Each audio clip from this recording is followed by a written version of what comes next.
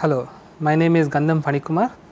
I am a faculty member with the Department of Metallurgical and Materials Engineering, IIT Madras.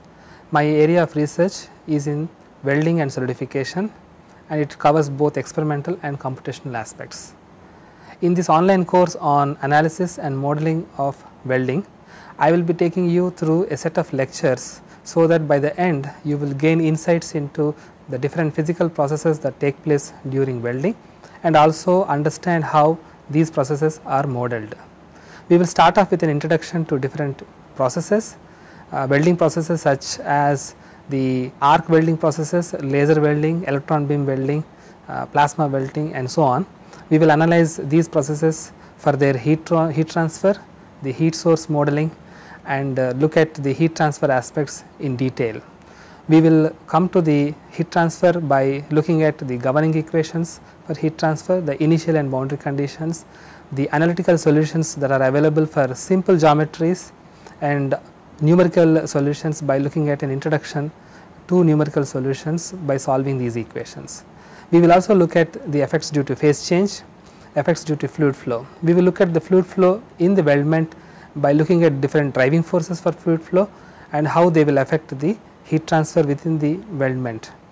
We will also look at the composition evolution in the fusion weldment by looking at macro and micro segregation. We will also see how the micro segregation profiles will affect the microstructure evolution in the fusion weldment. We will then go to advanced aspects such as dissimilar welding and distortion in welding. We will understand how distortion can be controlled by modifying the thermal processes that take place during the welding, and we will also understand dissimilar welding by looking at heat transfer and fluid flow during joining two metals that are having very different thermal properties. Towards the end, we will see how an integrated approach can be taken to solve welding problems, and we will close by remarks on weld overlay and advanced aspects in welding.